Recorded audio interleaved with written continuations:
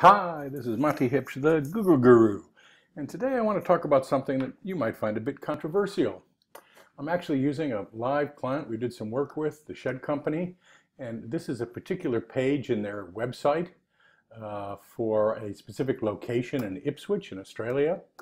And this is a substantive company that does really good work and has a really great product.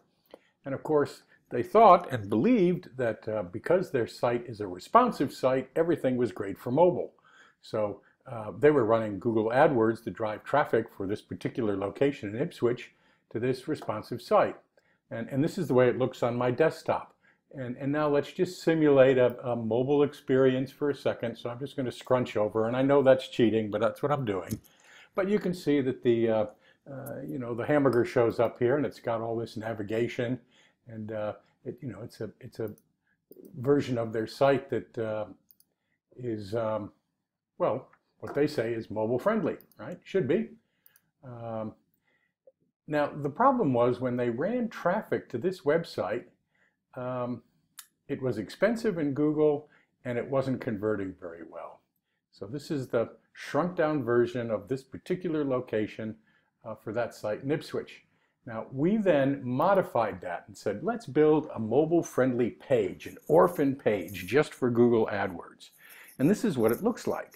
So it's much smaller, it's much simpler. It's got the click-to-call function here. It's big text, a simple form, not complex, an embedded video, location map, and contact details. And that was it.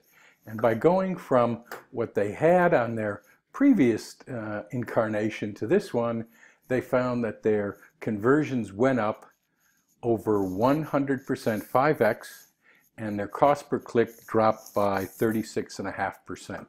So my point in this sort of stuff is that you really need to be careful about whether you're just looking at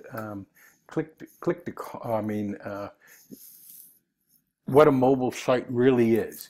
Just because you have a responsive site and your web developer and everybody says, look, it's mobile friendly, isn't that great? You can see it on your mobile phone. When you're running Google AdWords and you're driving people who are searching for an answer to a question, they don't want a lot of information. They want a simple experience. They don't want a big complex form to fill out.